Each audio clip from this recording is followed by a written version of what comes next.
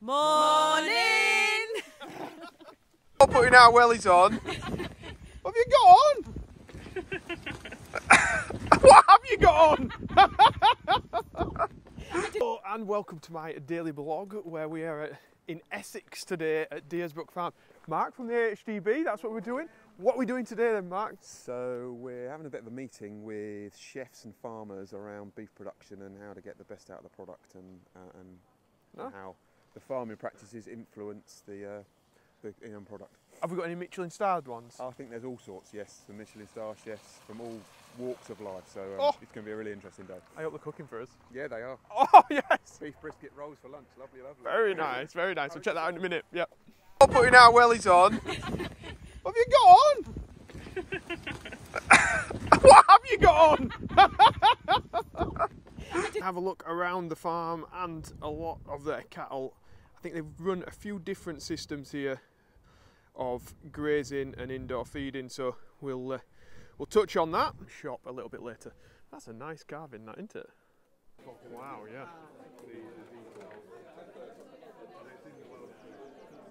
Fellow influencers here and marketing specialists. How are we all doing? Good. Good, yeah, good. Yes, yeah. I'm very looking forward to having on that. Yeah, Wow. Fantastic. Hopefully it doesn't set the barn on fire. There's a thatched roof, so it's liable. There's potential. Yeah. These are all lined up because a little bit later today we're going to be cooking on here, us guys, on a live stream. So maybe check that out. But look at all the lighting. They've really done and gone to town here in preparing this. Well, Ashley's here as well, but she's wearing a very nice pink hat. Ashbrook hat. Ashbrook hat. Very good. Place is full. So we just had a little talk in the barn. Everyone's now on the farm walk. We're going to find out about, usually when we talk about carcass confirmation, we're looking at it from like a farmer's perspective. Well, we're going to be hearing it from a chef and food service perspective today. So we'll find out a little bit of information on what chefs actually want rather than what we want as farmers. So it's nice to see it from the other side. But we'll have a listen into this and look around the farm. Roll around on the floor. It's the only time of year that actually... Charlotte's liking it because it's very dry here. And we're on Pasture for Life on Anna's farm here. So the cattle are grazing all year round. So we got some yearlings here that are out grazed. And they're Pasture for Life, so they are grazed all year round. This is some of the dry ground that they've got here on the farm. And these guys are out. Sussex breed. Nice things. Native breed, and because of how we farm regeneratively, they are slower growing, so they are more like 28 months at the time of slaughter, whereas on my dad's side, the commercials, they were more like 16 to 18 months, so it's quite a big difference. And then we generally keep our... So they're using a lot of clover layers in this permanent pasture to fix nitrogen into it. And you can see it's lovely, isn't it? All this, James is getting photos here. Really nice, nice environment. So what a great place to showcase British beef to our chefs and food service. They're off. Look at this. What a cattle trailer. That is a beast, isn't it? Eh? That's what it's all about. Horton Park House on a dolly. Nice. Lots of toppers, and we've even got some pigs. Little piggies. We'll see some tractors in a minute, guys. Oh, like this, we've got some John Deeres here. Yep. And a Massey for the Massey fans. So what's this, a 465? Boost.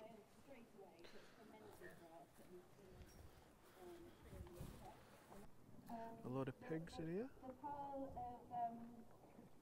Lots of storage for straw. Wow. So we've got fodder beet.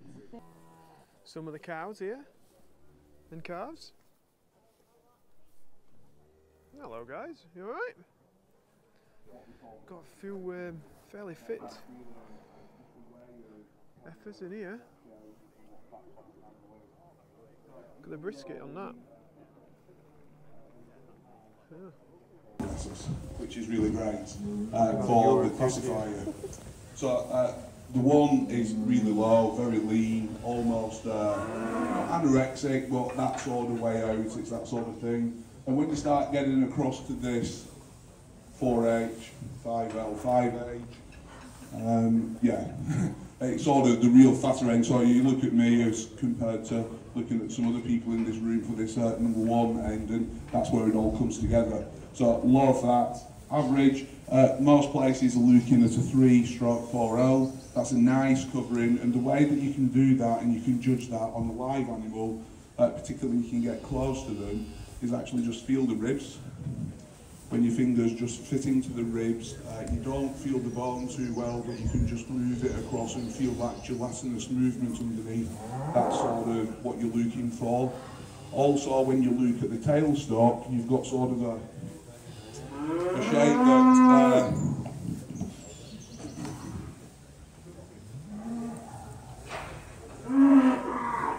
just a bit of an M shape there, and this starts to fill with the tail that comes just through there. This starts to fill with a fat system. If that's sort of coming level, just a bit pronounced, that's sort of in this 3/4L system. As soon as we start getting a bit of a bulge, it starts moving towards there, and if it sits recessed, it's coming into this direction. So when it goes through the sorter line and it goes over the scales, and there's a classifier there, the guy who's looking at this, he's taking the weights, he's taking the reading, and he's probably got about 8 seconds or 9 seconds to actually make that call of, is it a nice square shape, has it got fat inside it, has it got fat outside it, where we're putting that, and then he puts that out onto the grid. This is really important from a chef perspective, from a butcher perspective, from the whole way forward in the chain, but it's not really utilised enough to actually get that consistency going through the business, because what happens is they say, send us a loin, send us a rump, send us a...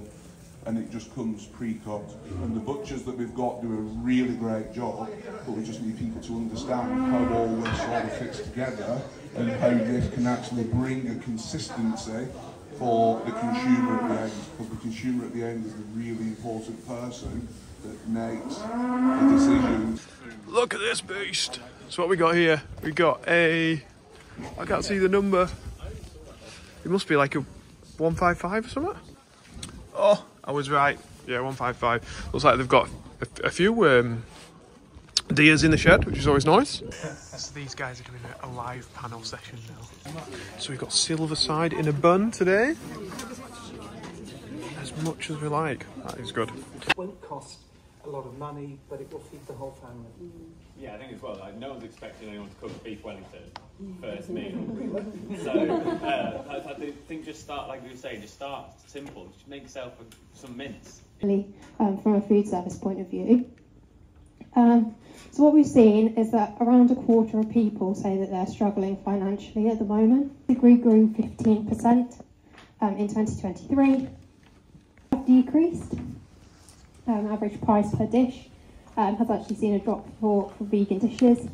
In terms of occasions, we see a small drop for lamb. And what's happened in 2023? Where do we think we're going in the future? Because people are more wary about spending their money, when they're going out, they want it to be more of an experience. And we've seen this growth in experiential dining from in a logo. That's pretty helpful as well for those people that are interested in seeing the more visual picture side of things. That was quite sick. Charles got a lovely hair today. Put a pink hat on, it makes it look a lot better. It looks lots better with a pink hat on. So that was quite an interesting insight, anyway, wasn't it? That was good. She's good. She knows what she's talking about. Consumer perspective. Yeah, but she's not just reading numbers.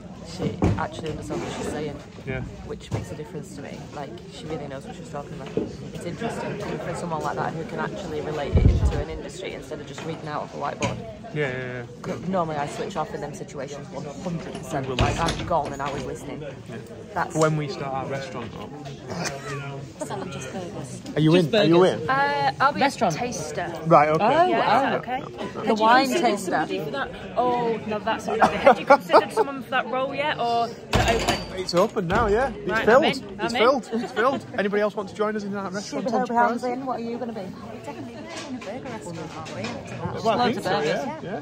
Loads of burgers with But fancy, an experience fancy with dressings it. So we need to Well, they feeding can see lambs the cow. and eating burgers. on. That's so wrong on so many levels. Farm to fork in a burger restaurant. Sit on a cow eating a cow. We could do it in your new dairy. Yeah? Oh, right, so the bit above the robots, I'm thinking restaurant. Exactly. Yeah. Milkshake Burgers bar. and milkshake. Oh, yes. On it. Yeah, because then you can get the American experience of, like, you know how it's quite American to have Being in the milkshakes barn. and stuff, isn't it? So Being there in the you barn. go. Somebody's going to take that. We're better patent it, haven't we? I know, someone's going to nick it. No, trust me, the amount of money that's gone into it, no one's nicking that idea. You heard it here first. You heard it here first. So I'm just walking past this and I'm like, that is a hefty silage sheet, but I think it's actually fake grass. We're just going in here now. I'm going to do an interview near the spreader bale. I didn't see this earlier. Enjoy. I'll try. So that's the interview all finished. I'm getting you guys on camera now. So where will this be available then if people want to see this? It will be on Simply Beef and Lamb channels, and it will be on Ladies and Beef channels. Yeah. And yeah, and will you have that out AHDB. tonight then, guys? Yeah. Probably not tonight. Come on, what's up with you? No, I'm only joking. So you'll find that in the next coming weeks. You'll see that on there. As we were doing that interview, though, I just see this beast. Look at this. Oh, look at that. Oh, it's like a bag lifter or something. That is massive. I'm not going to say what people might call it, but you can probably let us know in the comments if you keep it clean. Look, it bends in the middle. Oh, it doesn't bend in the middle. I thought it does. Oh, no, it does. Yeah, I have seen these before. Quite a cool thing when they're working. It sort of swings the seat out to the side. Yeah, right, mini beast. So there's that one there. So what I'll do from that is I'll move to what we talked about, the feather. Back in the day when I was starting in butcher's shops, this would always go for either a diced or again, as it goes through like that, to actually open up to expose this silver skin. It's called people call it the feather. I wonder whether it's because that feather's out. Do it the same to get this silver skin removed. So this is the So we chuck. follow the natural seams, and it will quite literally pull. This one here is where it's been connected to the vertebrates. Sometimes you will get little bits of bone sheath. You've got more connective tissues that sit within here. If you and some of the chefs like that, if you actually sous vide that sous vide is vacuum. Well, telling chefs that sous vide is do like that, but you know, cook it for a long time.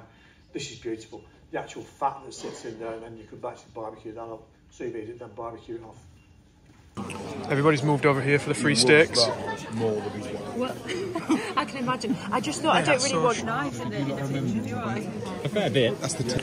So I completely missed out all these bits. And I come looking and I'm like, oh, it must be like a rump and a fillet or something, but it's not, is it? No. That's Kenya. Yeah, this is exactly the thing. Martin said, so the butcher said that probably eats even better than a fillet. Right? Yeah. Right. What, are there all these like cheaper cuts then? Not or are they necessarily cheaper cuts, but it's making better Cut in a use of different the way. same cuts. So this is obviously part of the rump, but rather than just using the rump and just whack and cutting in steaks, it's actually utilising the different muscles within the rump itself. It's part of 3 muscles. Add a lot of flavour, lots of things, different salts, different peppers, fresh herbs are absolutely fantastic on the barbecue. My whole rubber coated all the sides. I'm going to pop this straight onto the barbecue. It's going to make a watermelon pizza. Watermelon pizza. Now for this you need fresh watermelon, red onion, a nice cheese. I've got a nice, lovely local blue cheese. Some bread. Cheese and watermelon? Cheese and watermelon again. It's going to be there. Oh, it's going to be a taste sensation. So we're going to make up a... Onions on the watermelon now. For 8 to 10 minutes until the cheese melts. It's sweet, it's savoury and delicious. There we go, all sugar done. and protein. Applesauce. Probably one of the best proteins to eat. Apple juice. It's the secret ingredient, but no one's allowed to know. Don't tell anyone. Spray apple juice on your stuff. On everything. Everything. Go for it. Yeah. Keeps it moist. Keeps it moist. There we go, ladies and gentlemen. It's giving you some ideas for the barbecue. Don't forget to marinate everything. Use the barbecue rubs, they're fantastic. My top tip for the barbecue, the apple juice, don't forget, spray it on. Excellent, leave it moist, gives it a lovely caramelisation. Becca's come in now.